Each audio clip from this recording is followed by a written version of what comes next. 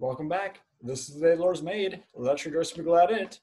In this video, I'm going to talk about DC's Physics Unit 6 Sample B problem. So I'm going to walk through a few different problems from different sections here from week 31 to week 33. So start with net charge of an atom. So this is the second B level question, type of question which I'll come across. So a sample question would be: a current carrying wire has 17.794 amps moving through it. How many electrons move through a cross-section area of the wire during 1 second? Answer in exaelectrons. And exa, we're given this as 10 to the 18th. The reason we're having an answer in exaelectrons is because that's a lot of electrons moving, and so we want to make the number smaller, so you don't have to worry about, like, did I type in the right number as zeros?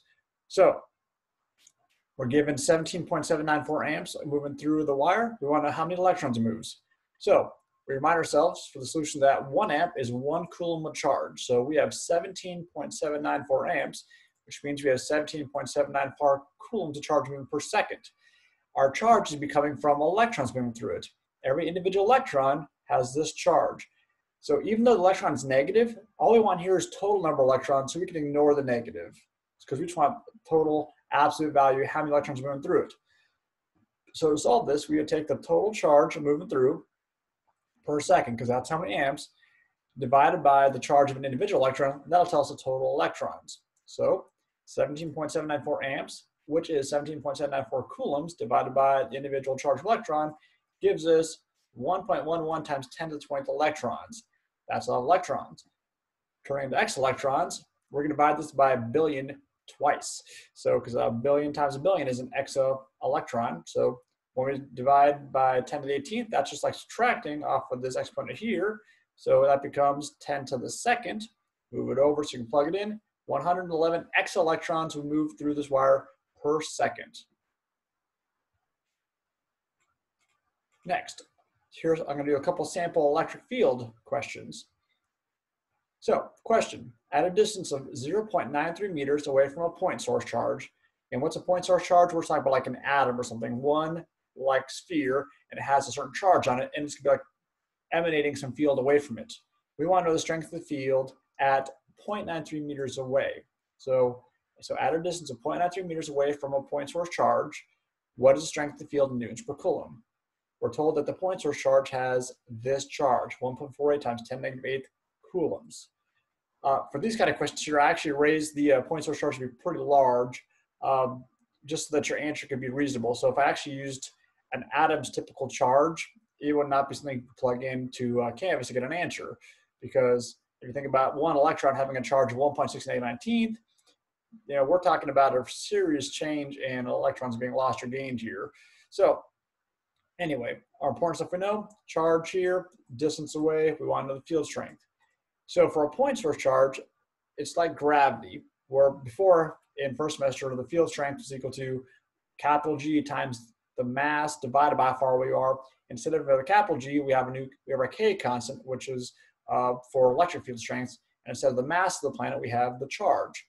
So our K constant is 9 times 10 to the 9th. That's just a constant. That's just the value of K. Our point source charge, 1.4 to the negative 8th coulombs, divided by the distance away, 0.93 squared.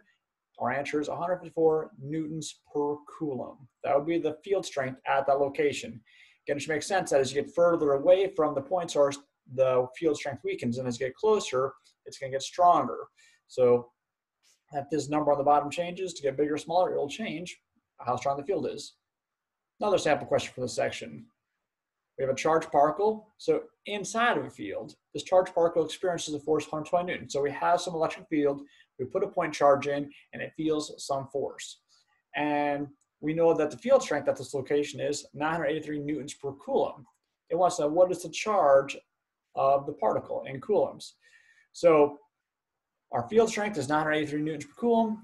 The charge feels 120 newtons. So again, think about the field strength. What this is saying here, this 983 newtons is saying if you had 1 coulomb of charge, it would feel a force of 983 newtons. So we don't feel quite 983 newtons, we only feel 120 newtons. This tells us that we don't have a whole coulomb, because 1 coulomb would feel this force, so we have less than a coulomb. Again, our solution, electric field strength is how much force do you feel per coulomb. That's what electric field strengths are measured in. So we can think of this as a proportion. 983 newtons per coulomb equals 120 newtons per how many coulombs? Do a little rearranging, a little algebra, and we find that the point source charge is approximately 0.122 coulombs. That's how big the charge would be. All right, sample electric potential question. When you think about electric potential, just like work from electric fields. How much work can be done by electric fields? So it's an extension of this before. So again, work equals force times the distance. But now instead of the distance being actual meters, the distance is voltages moved. So here we're told we have a charged particle is located at some place in the electric field below. Let's find a picture. Here's our picture. So we have an electric field being generated by a positive plate and a negative plate. So in between here, electrons and charged particles want to move to different sides based on what they are. So we're told that a charged particle is located at A. So down here, we have our charged particle located right here at location A, which is on A volts. So it has a charge of 4.74 coulombs, and it takes 82 joules of energy to move it from A to E. So again, what we're gonna do is we're gonna move this particle from location A to E, and it takes us a certain amount of work. So moving from location A to location E takes 82 joules of work. Do take note, it doesn't take any work to move up or down on the line. So if I want to move A up on the line, no work done because we're not changing potential energy. It's no different than gravity. Like if I walk across a flat surface, it doesn't take me any work, you know, because I'm not changing potential energy. All right. So we can think of E just being directly across. We're going to pull particle A, which has a positive charge, over to E. We're saying it takes 82 joules of energy to move 4.74 coulombs. We want to know what the scale of the line is. What is the voltage field lines down there below? What is A equal to? So what we're going to do is we're going to find out how much work, or we actually are given the work. We got to find the total change of voltage and then scale it. So we're going to find the voltage change and then scale it down. So the work that's done depends upon how big of a charge are we moving, how far are we moving it. We're already told that it took 82 joules of energy to move 4.74 coulombs of charge. So we can find the voltage change by putting the 82 joules in for our work. Our coulomb charge is 4.74. We can find the voltage. And the voltage turns out to be 17.3 volts. That's going from A to 5A. So take 17.3 volts from here to there. The question is, what's my scale down here? What are these in intervals of? So we move from A to 5A. That's moving 4A, because 5A minus A is 4A. So 4 moves equals 17.3 volts. Each move was dB, 4.3 volts on our scale. All right, voltage, current, and resistance. What is the current in amps moving through the series circuit below? We have the resistance given and the voltage. I haven't talked about this quite yet. Let me real quick just mention what's going on here. So, excuse me. Okay, we have a circuit here. Excuse me. We have a circuit here. We have some voltage being provided, just like an outlet, providing some motivation. And then we have some circuits which has some series, we have a circuit with some resistors inside of it. So we're told that we have a resistor here, here, and here. We have 5 resistors. This is kind of like you as you look at your day. You get up from your bed, you look at your day like I got A to do, B to do, C to do, D to do, and E to do. And so in a series circuit, all these resistors are going to add together because you got to go through all of them. You're saying, I got to do this, I got to do this, I got to do this, I got to do this, got to do this. All these things added to be the total resistance. So in a series circuit, we just add up all the resistors saying, here is the total resistance for the day. I've got to do a physics homework assignment. I have to write a physics paper. I have to do something else, you know, blah, blah, blah, blah, blah. So we're going to add up all the resistances together and find out that the total resistance for the day is 173 ohms. So if we add up all those resistances, we're going to have to encounter 173 ohms. Again, remember, this is the anti-motivation. All right, we're told that the voltage is 88 volts. That's how much motivation is given for the electrons to start, 88 volts of motivation. The amount of current then depends upon both those things. We have 88 volts that are motivating us. We have 173 ohms that are anti-motivating us. How much current shows up? 88 divided by 173, 0.51 amps. So again, a quick note, you can have less than an amp here. You don't have to have a full amp. So we often actually measure things in milliamps. especially for electronics. We don't have a whole lot of current moving through there. That would blow the circuit out. So another sample question just like the last one. What is the current in amps moving to the circuit below? And current depends upon how much voltage do we have, how much motivation, how much distance are we going to encounter. So our resistance we have, A is 42, B is 16. So these two things you add together, 42 plus 16, be 58 ohms of total resistance. We only have 5 volts of motivation. So same as the last one, our resistance is 42 plus 16, that's 58 ohms. Voltage is 5. 5 volts divided by 58 ohms. Our current is 0.086 amps. This time I don't have a picture, we just have the description. We're told that a wire has 16.2 amps of current and a voltage is 73 volts. We want to know the resistance. So we're looking for how much resistance is in the wire. Well, we're just going to rearrange our last equation.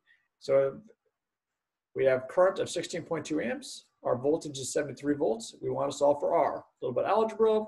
4.5 ohms resistance would result in 16.2 amps moving through a circuit. Last one on this video, the kilowatt hour. Again, as mentioned, this is a very important thing. You'll be doing this kind of math your whole life, or you'll just be looking at your bill and be like, sure, auto withdraw. All right, question. How much does Mr. Lowe spend on electricity for his light bulbs at his house every year? Again, these are not actual numbers, these are just representing numbers for the question. So on any given day, we're told that there are 11 light bulbs on for about 3 hours each. Each bulb is rated at 60 watts, and the cost here in Omaha, we're told is 0.13 cents or dollars per kilowatt hour. And we have our standard 365 days. So we have some light bulbs being on for 3 hours a day. We have the wattage, and we have the cost for the kilowatt hour. So again, the kilowatt hour is just what it sounds like. How many kilowatts times how many hours, that's the kilowatt hour.